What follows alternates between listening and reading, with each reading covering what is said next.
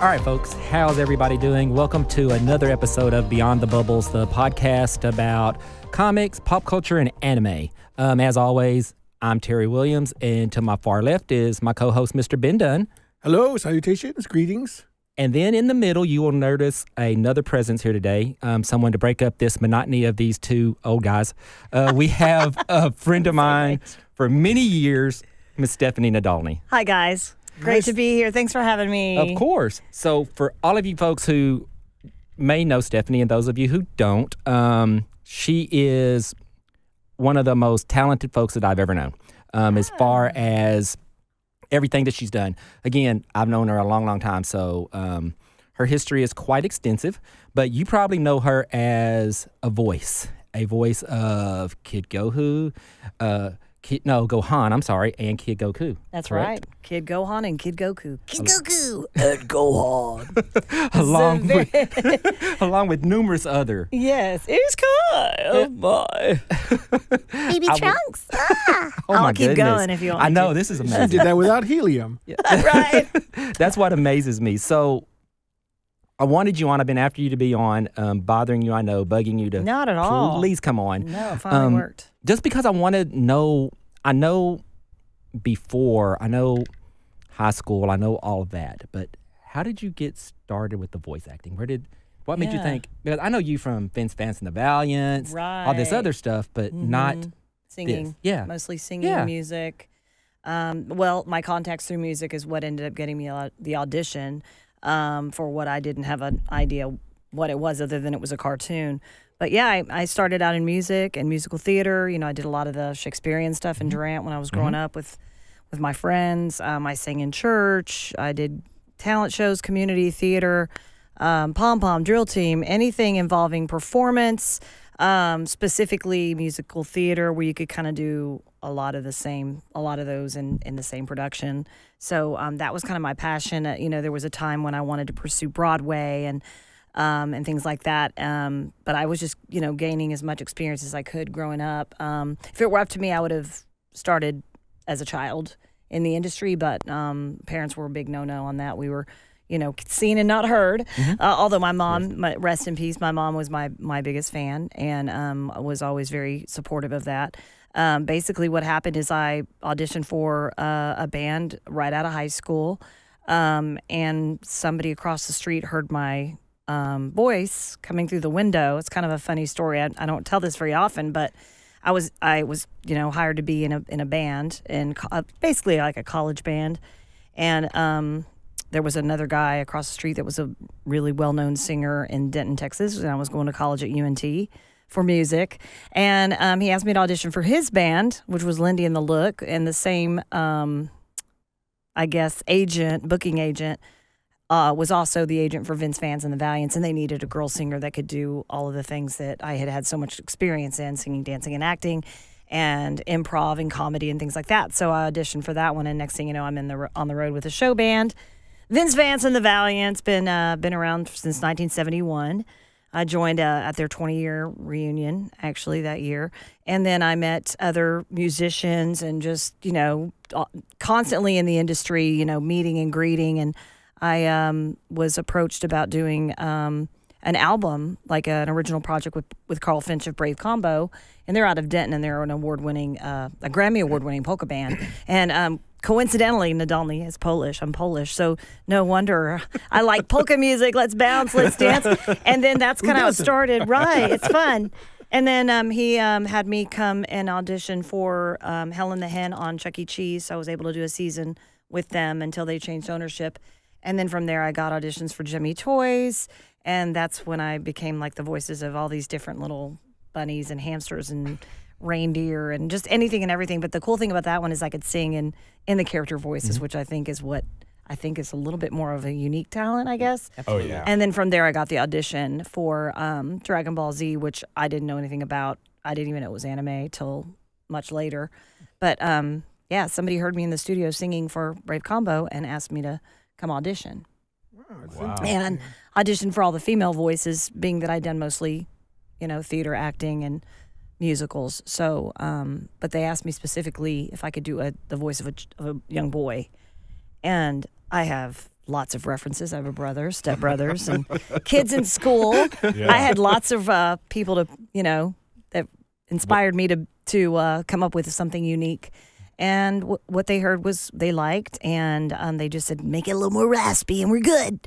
And that's what became the voice of Gohan, at least from that point on. That's until so cool. Through the Cell Saga, and then from there I got auditions for Goku and Dragon Ball. And the company was really small at the time. It was called Funimation, and there was just one studio, one ADR director, and things just kind of kept progressing, and they kept getting properties. And then I started singing anime themes for Kitty Grade and Yu Yu Hakusho. Started helping with lyrics and directing other singers, which was really, really neat because I'd had experience mentoring young female singers. What year did you start actually doing? The Dragon Ball Z stuff? Yes, the actual voice acting started around 96 and 97 with Jemmy Toys, and then recording original music with Carl Finch, so 97. But I auditioned for Dragon Ball Z in 98 and was cast the end of that year. Wow. So you were on the bandwagon early. Yes. Like I said, I would have started as a child. I was ready to be in showbiz at I think age 4 or 5 that's when I knew. Well, when did you find out you had such a range of voices that you were able to? That was something I just did anyway. Like I would as soon as I could get my hands on some way to record, which ended up at the time being a cassette player, cassette recorder. Remember those? I do. I'm sure Josh doesn't, but the rest of us do. I know, Mr. Youngster over there. I'm going to sneak in and just say that I had plenty of cassettes. I know what a cassette is. Yes. But once, I remember getting one, I think, for Christmas, and I was maybe almost 8 years old. I remember just being completely consumed by that because I had been playing piano by ear, and I was always wanting to write songs and poetry, and just, creativity was just like something I just enjoyed doing anyway. So I would just record my voice, and I would just be silly being, a kid. Yeah. And I would just record different voices, and I would write songs, and I would sing them, and I would just have fun with these blank cassette tapes. Oh, yes. And carry it around, and I would record other people, and I would record off the TV, and I would just mimic back. To see if I could. It was something I did for fun, and something that actually contributed a lot to my career now, because I'm able to produce so many different sounds, and mimic different characters and come up with original ones. Oh. Or take a voice and then change it up just enough to make it sound like something completely different. Oh, wow. So I was already kind of doing that. I just didn't I'm going to be a voice actor. Like, that wasn't ever really you know what I mean? Like, I watched cartoons and I listened to the voices, and I was always really blown away by that, and would mainly just mimic back. But my first love and passion was singing and music. And then it just expanded. You still want to do that? Oh yeah. I still sing with my own group. Put my own group together. It's called Moonglass Band. Oh, very nice. The Comic-Cons that I'm working now are pretty much every weekend. So right now we've got a slight hiatus, unless we get a job during the week that we can work at, a steakhouse or a special occasion or a private party or something that's booked in advance. Nice. Do you wite your own music, or? I've written some. And most of what I've written that I've been able to produce are some novelty songs for kids. Nice. Halloween Rocks is one that's on YouTube, and Kids Christmas, and actually wrote parodies and jingles for TM Century Radio Comedy Network, which is right here where we are in this building. I was coming here am I going to get to sing a jingle today? No way. Not today. Well, we hope that you'll do some demonstrations for us. Yeah, that's right. They do all the jingles there. I forgot about that. Right. That's so funny. They used me more for the parodies and for writing songs and changing the lyrics, kind of like a Weird Al Yankovic. And so we would write a turkey like this, which was a moment like this is like a turkey like this, and it would be all about Thanksgiving. So it started kind of around holidays for me, and because I like children and I love comedy, it just kind of progressed from there. And I was brought in to sing ones other people have written, and that's when I decided to start writing my own. And I think that's a good idea. Yeah, Broccoli Spears is one that I wrote. Awesome. That's about eat your veggies when you dine, squash and tomatoes. So it's just funny stuff like that, that I've always found to be hilarious. And so I think that's where I learned that I really wanted to work with character voices, which are tend to be more comedic and cartoony, as opposed to really going into like straight up heavy dramatic acting. Right. I probably could have done that, but I think I'm just naturally better at the kind of weird, wacky stuff. You know, I love kids and I love to laugh and I love to make people laugh. So kind of makes sense that it just kind of was a little bit more natural for me. Mm-hmm. And, you know, directors and casting agents probably noticed that more than some of the others. This is producer Joshua just cutting in. I'm a big fan, and I've watched all of Dragon Ball and Dragon Ball Z with her voice just playing and me never knowing who this person was. So to meet put a face to the person is amazing. Yeah. I looked you up a little bit before this podcast. You were born in Memphis? Memphis, Tennessee. Memphis, thank you very much. Did you grow up in Tennessee? I did for the first few years of my life. We did live there till I was about 5. Okay. And we moved. My parents decided to get out of Memphis and move to Houston, so we moved to Texas. And then from there, my parents split. My mom remarried a year later, and we were moving literally like every 2 years. Right. I never got to really stay and kind of stay put until now, till adult years. So what was I guess one of my questions is, what is your biggest like musical inspiration? And then when you went into voice acting, what was one of your voice acting inspirations? It started with Donna Summer specifically. I heard her sing, and I was absolutely mesmerized with her voice. My dad had disco cassette tapes. We had albums too. Those are awesome. But we were riding around in the car a lot, and the big thing was the switch from 8 tracks to cassettes in your car. Yep. And I remember my dad had a big Hard to giant play an Monte LP Carlo. player. And so A lot of skipping. So Dad was really into both my parents were young parents. They were both the oldest of 4. Thankfully, they're both music lovers. Neither of them were musicians, nor did they have aspirations to be in show business at all. I just came out of nowhere, like, here I am. This is what I want to do. Yeah.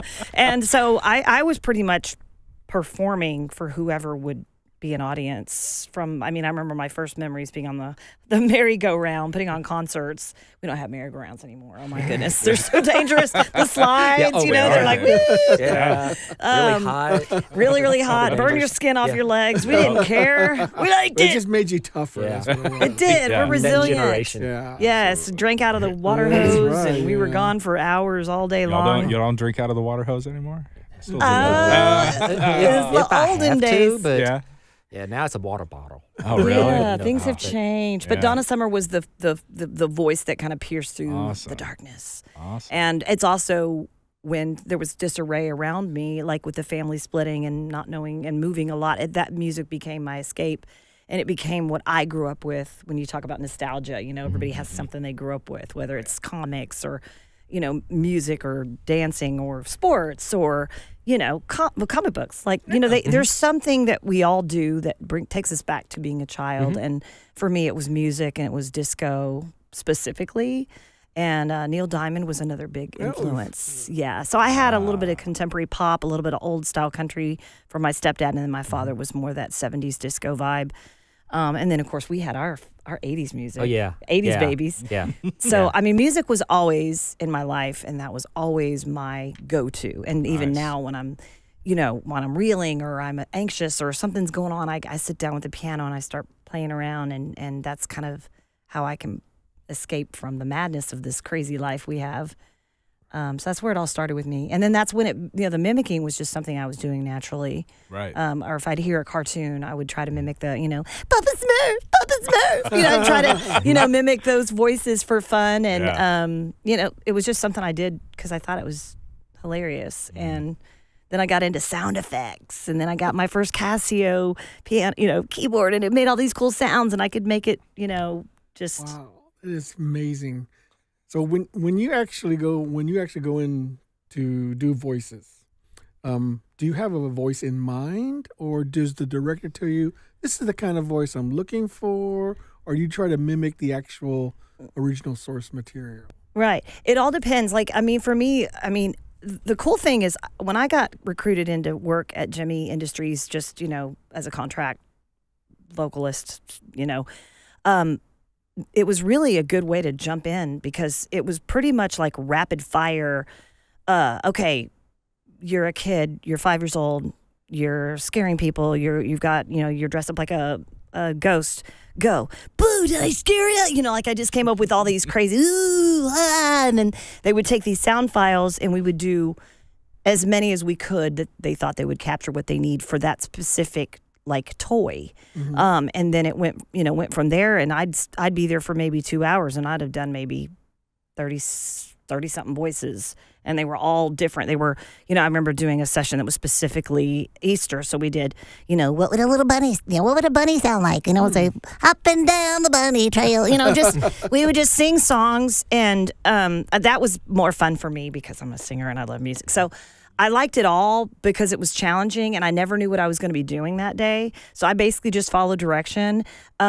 Every once in a while, I'd get a picture of the character, and I'd be able to think about in my head what I could come up with, which was, also really fun for me, and really, that's pretty cool. I do that anyway, all the time. Like, what would that person sound like? What would that? And some of my friends thought I was making fun of them too, and I'm like, no, I'm just seeing if I can mimic your voice. Like, so as I got older, some people would get kind of offended. I'm like, no, I'm practicing. Yeah. Because I'm a really nice person, so they'd be like, are you making fun of me? I'm like, no, I want to see if I can sound like you. And it's like a habit of nature, Yeah, it's part of your work. A personal challenge. Some of my relatives up in Rhode Island, my Polish relatives, I remember one was like, Stephanie, how you doing? And then from there, yeah.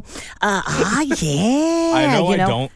not on camera, accents. but I have tan skin. I am a quarter Polish, so that was a perfect, I'm a quarter Polish. Yeah, that was literally my grandmother on my dad's side, and that was incredible. Thank you for doing that. My Yeah. Aunt Manya, rest in peace. Oh my God.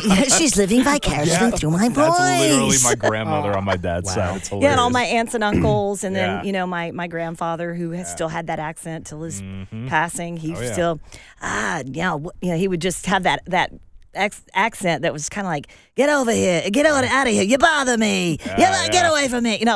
He wasn't always like that, but I would just mimic that when it came time to do audition, because it's funny because I don't try to limit myself anymore. I always felt like I was kind of squashed and limited by my surroundings and having to move, and there's jealousy and all that stuff with different kinds of, move to a new town and then all of a sudden you want to audition for the play. And it was really interesting trying to navigate that part of this whole thing. But it was just, I just knew it was something I always wanted to do. And that was what I pursued. So I had a fire, that has always been there. And I just go after whatever project I think someone might, that I might fit the project. So right now I'm in audition phases, and I'm in the process of getting another agent and trying to get more opportunities to audition for different types of voice, whether it be video games or anything. But yeah, like I said, I won't limit myself. So if there's an audition that leaves it open and say, hey, we need someone to play like this age female, this age male, maybe a child of each, and then even an elderly voice. I'll tackle an old man voice. Let's try it. Or I don't know. I just don't like to limit myself, because sometimes some of my wacky character voices are what I end up with. And if you're cast, that's work, and that's great. So sometimes the ones that I think are the most obvious, that I think I can do better, the director thinks, oh no, you'd be great for this voice, or another young boy, or Maybe the little boy has a stumpy nose or something, and I just would come up with weird, wacky stuff. And if they like it, great. If anything, it keeps me on my toes, the auditions, whether I get cast or not. It's like, it's great experience. And it's maybe it at least gets me a little bit more exposure. Oh, absolutely. I mean, I think one of the things that people don't realize is just how, skilled voice acting has to be. I'm sure this is just a recent trend, like maybe the last 10 years. I think it started when Shrek came out. Oh, They're yes. using celebrities to voice things, which, while they may be good actors, they may not necessarily be good voice actors. Oh, yeah. Right. Right. That's a big issue, actually. I'm hearing lots of stuff about that and AI coming in and trying to tackle and take over a lot of the creative. Wow. Well, that's a great. That's a whole nother episode. We need to do this again. We could do this again. We can either talk about it now, or we can make a whole nother episode on that one, because that's. Well, the thing about it is that people they see the end product.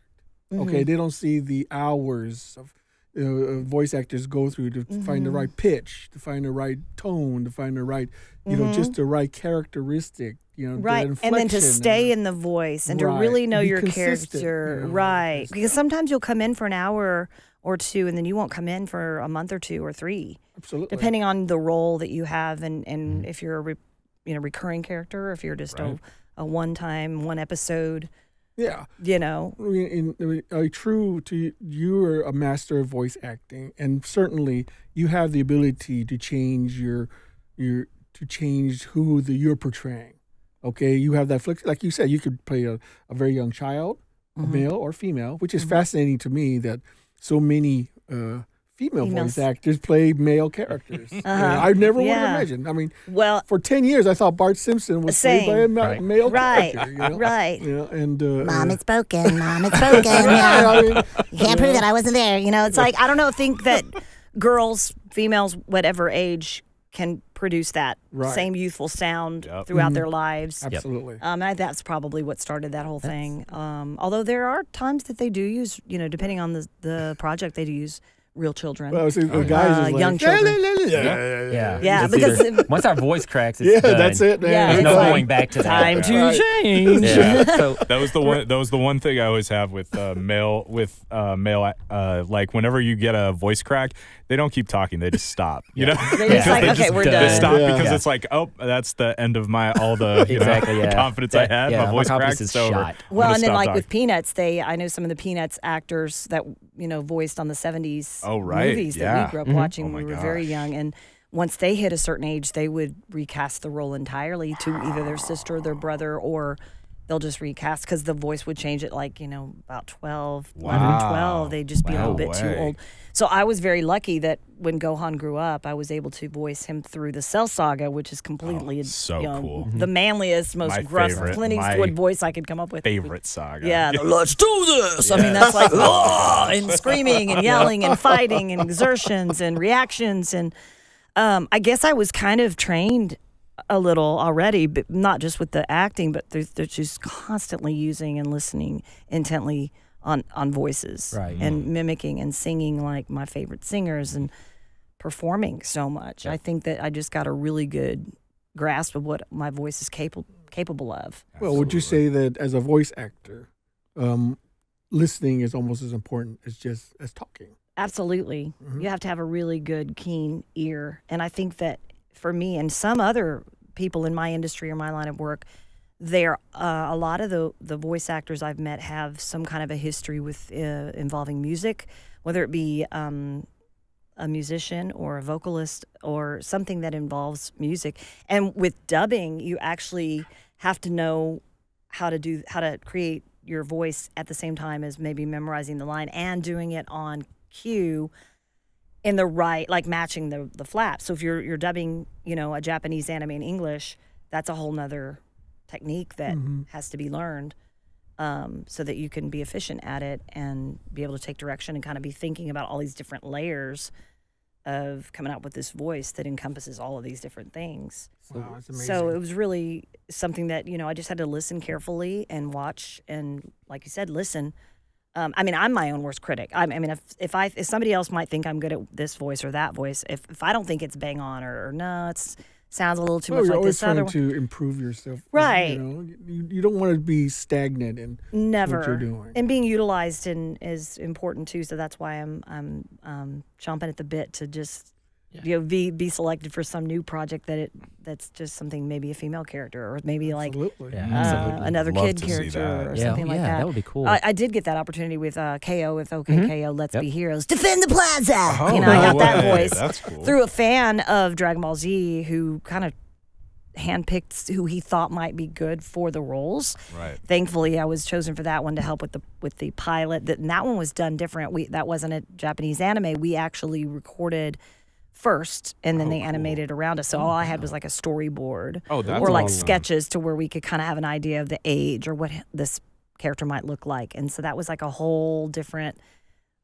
ball of wax and a whole different procedure in the way that they recorded and how they, constructed everything and put it all together. So that was my my first real American what was original your first episode that you ever did.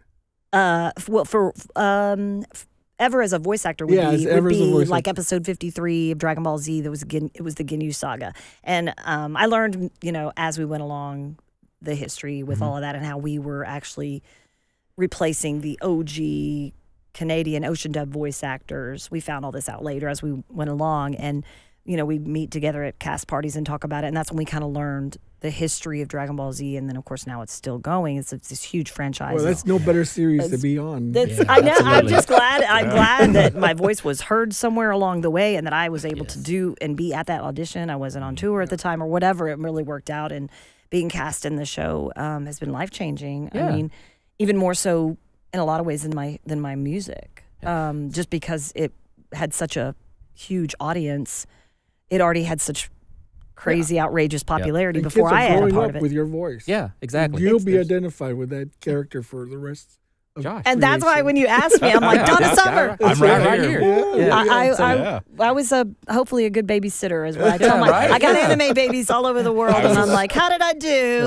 Now go to your room. I was punching vases and just playing around with Dragon Ball Z while I was working playing, out, screaming, acting out the characters. Mainly just trying to Kamehameha basically anything in my living room. So that was, destroy everything. Yeah, just destroy before mom and dad got home. And then I don't know. The dog did it. I don't know. I didn't have a dog, by the way. We did the same. Like I said, brothers just climbing trees, falling out of, trying to throw footballs better than they can, and there was a lot of that going on. So with Dragon Ball Z being as big as it is, and it's huge, my kids love. Well, one of my kids loves, and my son, my daughters could care less. But when did you think, man, I'm a part of something special? I really did fairly early on. Because so I started recording. My official first day was, I think, December of '98 or early January of '99. In fact, that was our 10-year anniversary year. That was a big. I know that was a big year for a lot of stuff in my life. My mom was diagnosed with cancer right when I was cast. Wow. And from the time I started working till August of '99 was my last days with my mom. Wow. And which came out of nowhere. So I look back at it now, and it's like that was just a huge, giant transformation year for me in so many ways. Things that were completely untimely and unforeseen happened, and then, like you said, from moving around and just having to kind of go through a lot of emotional bullying and stuff, it really kind of, I think, brought out that resilience that was something I didn't know I had. Because life will throw you some curveballs. We all know that, and none of us can escape, loss and suffering and things like that. But so when it came time to voice Gohan, especially in the Cell Saga, I had a real life experience to pull from. The emotion behind losing my mother when Gohan lost his father, the father-son Kamehameha, there was a lot of real life experience that I was able to utilize to really get and capture that raw emotion of a crying boy, but trying desperately to survive and do the right thing and have, call on a power that he didn't really think he could do just from not being unsure or thinking, I can't do this. I can't do it. I'm just a kid, or whatever. I know the whole scene. God, I'm playing it out right now. The Cell Saga. But I'm just really glad that I was able to produce a completely different voice to encompass one like that. Because in my opinion, I think the voices they are the same. They're coming from me. The source is the same, but the voice itself is completely different. Yeah. So wow, I was totally unfamiliar with Dragon Ball Z, and roughly mid 2000s, happened. The old job I had, we didn't do a lot, so it was kind of just, let's watch TV for a moment, and we put on Dragon Ball Z and stuff, and started doing some things, and just this led to that, to this, to that, and found out that that's Stephanie Nadolny. I was Stephanie Nadolny. I know that name. I know that name. It's kind of a different one. It can't be. I didn't do the show name thing. I'm like, it can't be. And oh wow. Then we started talking to people and found out, it is her. I was like, man, I know a superstar. Yeah, and I didn't even think about like that. And then when you were asking me what my first moment was when I really realized, okay, this is bigger than what I thought it was probably after that first year, and then we went into 2000. in the year 2000. I was traveling with my show band, Vince Vance and the Valiants, and we went to Europe. And when I went to Europe, I was in my hotel room, and I turned on the TV, and I saw Dragon Ball Z in Italian. Wow. And Gohan was there. My character was there, and I'm like, that's when I think I realized. And then when I went looking at souvenir stores and things, they had Dragon Ball Z, memorabilia and shirts and hoodies and manga and comics. And I was like, okay, this is a big deal. And then when they did the Burger King thing, where they released the Dragon Ball Z characters in the kids' crazy meal. collectible. Yeah. So those were the moments, coupled with my first Comic-Con appearance, where me and 3 other characters, main characters from the Dragon Ball Z era there at the beginning, we all were invited to be guests at the San Diego Comic-Con, which I'd never even been fantastic. to one. So what better one to start with than that one? That one was just ginormous. And I remember Carrie Fisher was there, and I got to meet Peter Mayhew. And and I think that was the defining big third moment where I was like, okay, this is a really... But I thought it was just going to kind of be... not necessarily a flash in the pan, but like, okay, our work's done. What's next? Because when you see shows on TV, talk shows, okay, we're going to introduce so-and-so and so. Well, they're always putting out something new. Right. So I always just kind of felt like, not that it would be over forever, but that it was kind of like the hype would die down. And it did. It had its ebbs and flows. But, now with Comic-Cons coming back, bigger and more often than ever, I'm back in that scene right now. So this year's been focusing on pop culture Comic-Cons and appearances and signings and meet and greets and things like we did at this comic show. Yeah, so stay busy with that. Yeah, that's the next thing is the cons. So I've been doing cons a lot this year as well as a vendor. Did one a couple of weeks ago with Ben. He was across the way from me, which is I'm still amazed at how with you especially, because you did in Sherman, you did a couple of years ago Wolverine Comics. Had their opening and had you there as a guest. Right. And the owners, I'd gotten to know them, and they were like, hey, we have this girl coming up from Durant. Do you happen to know her? Because they knew I was from Durant. I was like, yeah, I do know her. That's crazy. And it was kind of cool. And well, now, that's not far away from where we went to middle not at school all. and high school. And now it's like I go around and I'm seeing your schedule, which is crazy busy. I thought mine was busy. Yours is crazy busy. But everyone I know that's met you, because you did a in-store signing, I think, at 181 Comics in Fort Worth a few months ago, a couple of months ago.